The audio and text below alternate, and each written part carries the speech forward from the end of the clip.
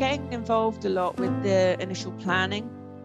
So we're kind of getting involved a lot in many companies have taken this opportunity to redesign offices and refresh things in the office. So we've been working with a lot of organizations, because that's an area when you're talking about design of a building or design of an office that you really do need to get it right for people with all sorts of disabilities, not just mobility, but autism and all sorts of things. So we're trying to work with clients at a much earlier phase in that planning, so we can help them with building accessibility.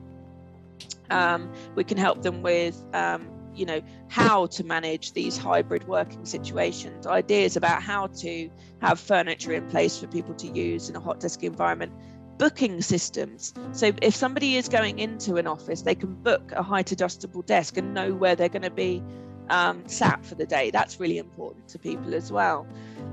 Collaboration spaces, they need to be accessible, so I think getting the disability agenda right in the start of the planning phases is massively important for clients, especially if they're redesigning offices and things like that.